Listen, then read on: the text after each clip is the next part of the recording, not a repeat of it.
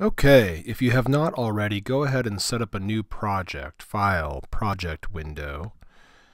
And I'm going to call this UV Demo. So I hit the New button, UV Demo. I will save it to my desktop, here, desktop, and I will hit Select. Okay, and then Accept. Alright, so I'm going to first start off by showing you how to create an image plane to use as a template for your model. So if I go out here and zoom back out to the front view, to make that my dominant view here, I click on this little icon here, which is the icon called Image Plane. It's the fourth one over here. And it looks here into my Source Images folder, which is in my Projects folder. So what I'm going to do is I'm going to jump back out here to the Finder. I'm going to pick these two images that I want to use, and I'm going to put them into my UV Demo Source Images folder. So I grab them here, hold them over here, and I'm going to move these into Source Images. Okay. Now, when I go back and click on the image plane, it looks in my source images. I'm going to choose Cascade Door Entrance here, which is my photo, and I'm going to open it up, and it brings in the photo on what's called an image plane. Now, if I look at this, it's obviously sideways here, and usually I would go into Photoshop and just turn it around so it fits. But just to show you what you can do with an image plane, you can see here in the perspective view that the image is mapped onto a two-dimensional plane. So I can move this in three-dimensional space, and I'm probably more interested right now in rotating it, so I'm going to hit Rotate here, or E, and I'm going to hold down the J key, and that's going to constrain me to 15-degree increments, and I'm going to rotate this around until it's at 90 degrees. And I'm going to look at it over here. And I could also move this up in this view, so the door is kind of at roughly Y0 here. You don't have to, just another little detail. And you can also move this back and forth. Now it's you can see how if I move it behind the grid shows up on top, and then if I move it in front of the grid, sometimes you want to do that. I'm not going to worry about it. I'm just going to go over here, and I'm going to actually turn my grid off using Show Grid and uncheck the grid box. And now I have an image plane that's ready to go. Once I have my image plane set up, I'm ready to model on top of this. Now, not going to be a whole lot of modeling here. I'm going to use my simple polygon cube, and I'm going to click and drag so that it roughly fills that space there. And I have to drag a height or a depth for this, so I'm just going to kind of guesstimate it there. And now I'm going to pop back out to the perspective view, and here's another little trick. If you hold down Control Option and then click and drag around something, it will zoom you in on that. And hit 6 for the shaded view. And this door is actually a little bit thick. So what I'm going to do is I'm going to go ahead, I'm going to right click on the object, I'm going to choose face mode, click on the front face, and I'm just going to move it back using my W key till it's a little bit more door-like in its thickness there. Okay, I'm going to zoom back out to the front view, and I'm going to double check Control Option and drag a marquee to zoom in. And I'm going to make a few more adjustments here. This time I'm going to click on Vertex. I'm going to grab these verts over here and move them, pinch them in a little bit so we're lining up with the door. And I'm not going to get too uptight about this.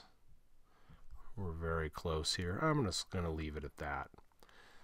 Okay, I'm going to go back to Object Mode, and I'm going to select my object. I'll hit 6 here to give me a shaded view, and then I'm going to hit X-ray here so that I can see through this object but still have a sense of it being solid. And then I'm going to go up here to Edit, Delete by Type History with my box selected, and it will get rid of all of these little moves that I made so that it simplifies it, and that just will get in the habit of deleting our history as we go. We'll talk more about that later.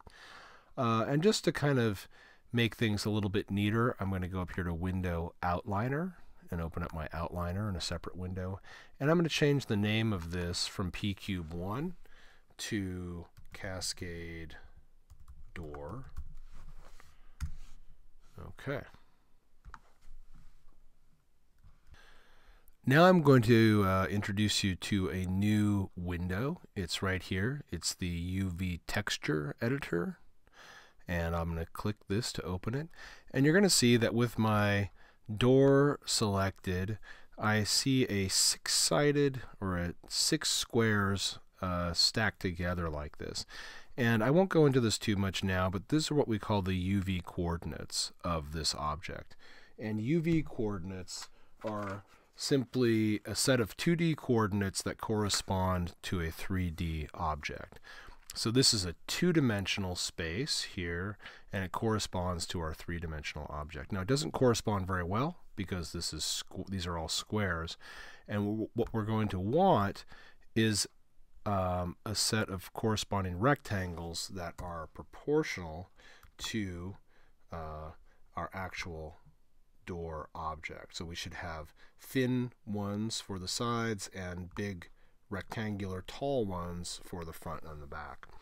And we're going to do that very quickly here by going to make sure that we're in our polygon menu, and then go over here to Create UVs Automatic Mapping.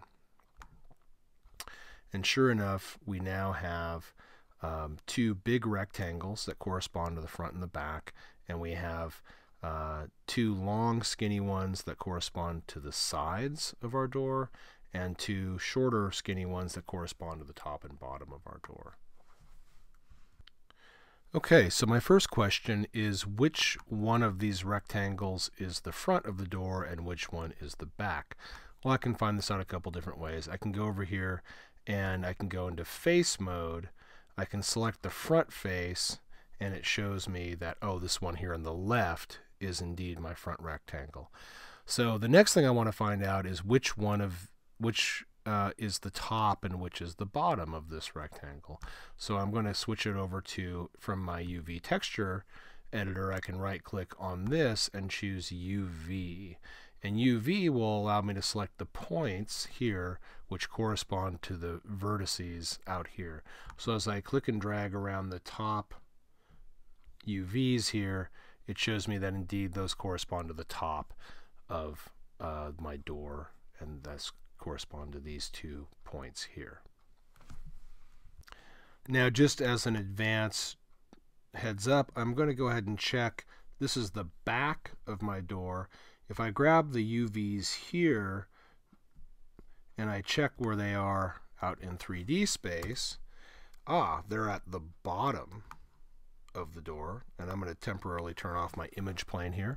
I'm going to go Show Image Planes, turn that off, and as I go around the back, you can see those UVs here are on the bottom. So that's just giving me a heads up that when I go to make a texture in Photoshop, I'll have to flip this image here in order to get it to display it properly. Okay, so now I have, this is called what we would call a UV set. Our UV sets are contained within this square here, and UV sets are always placed within a square, and so all of the textures that we'll be generating will always be on a square. Now that I'm ready with my UVs, I'm going to export them as a PNG file to open in Photoshop. I'll go out here and change this to object mode. When I deselect that, you'll notice that the UVs disappear. No problem. Select the object again, and here we go. Now I go up to polygons, and at the very bottom, UV snapshot. Now here, I'll export it. It's going to export it by default to my images folder. That's cool. And I can give it a custom name. Instead of out UV, I'll call it door out UV. And then I will say save. And then I'll make sure I'm in PNG here. and leave this black. Make sure your image size is decent, so 1024 by 1024 is great. You can just type those in. Keep aspect ratio will be a good thing to check to make sure those are the same. And then we hit OK. Now I'm going to switch over to Photoshop and I'm going to open up my UVs from my images folder. So open, desktop, UV demo, images, door out UV, open. I have now a PNG image which is nicely transparent of my UV set. Now I'm going to open up my image that I'm going to use for the basis of my texture map. So I go up here to File, Open, and I've already put those door pictures at the very beginning in my source images folder. So I'm going to open up this cascade doors here, and I open that up, and here's my close-up picture of the doors that I want to create. So we're just modeling one of these doors, so I'm going to go over here and I'm going to use my marquee tool, and I'm going to just go out here and grab a piece of that. So Command C for copy and Command V for paste, and you can see this door is much bigger than the UV map. No problem. I'm going to zoom out here, Command minus, and hit F to go full screen here, and Command T for translate, or free transform, sorry, not translate. And I'm just going to keep transforming this, scaling it until it's pretty close to being ready to fit. I'm going to go ahead and drag it underneath our UV set. I'm going to rename this to UV so I know what that's doing there, and I'm going to zoom in. And there we go. All right, Command T, whoops, wrong layer, Command T. All right, and this is my front over here, so I'm going to just drag this over here so it lines up with the front. All right, so you'll notice that the panels on this door are not horizontal, they're at an angle because there's some perspective distortion, and that's pretty normal in a photograph that you take by hand.